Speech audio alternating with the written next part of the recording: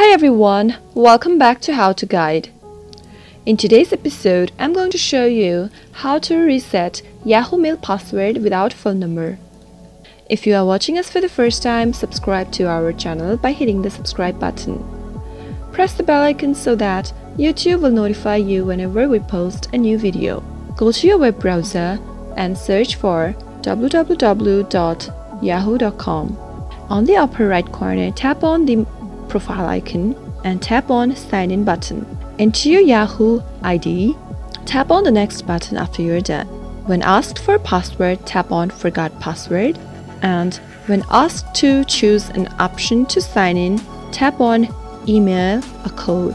Now a verification code will be sent to the email address. Simply go to the email and open your inbox. Type in the code that has been sent to you, which is of 8 characters.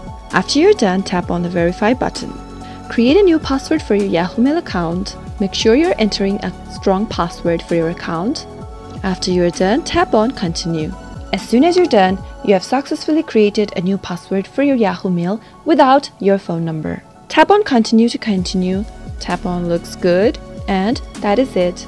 You have reset your Yahoo Mail password without phone number. I hope the tutorial was helpful to you. If it was, go ahead and give it a thumbs up.